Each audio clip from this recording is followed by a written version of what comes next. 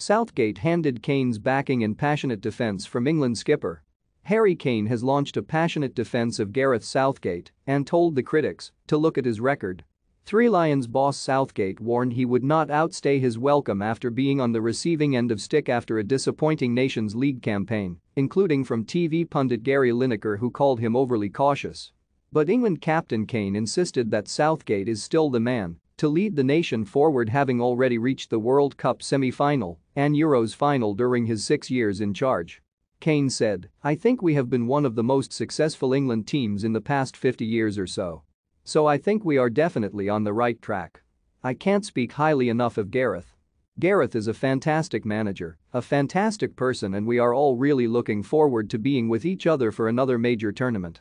I had him with the 21s, and then obviously since he's been with the senior team, and I think he really understands what the England team needs to be successful. We spoke about the togetherness within the squad and their families in terms of major tournaments, because I think it is difficult when you're away for a long period of time to have that switch off. I feel like we've created a really good family here and we have a good connection with the fans, which is what we didn't have probably 6 years ago at that Euros. I think if you look at where we were in 2016 compared to where we are now, we've made massive improvements and strides. We've knocked down a lot of hurdles in major tournaments by doing stuff an England team hasn't done for a long time. We'll keep trying to improve and making the country proud.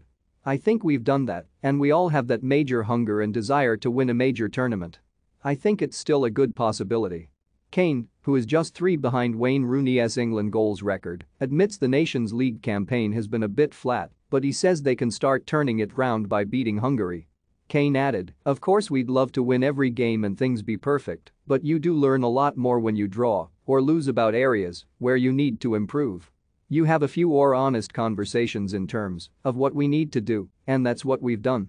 This Nations League campaign is still in our hands.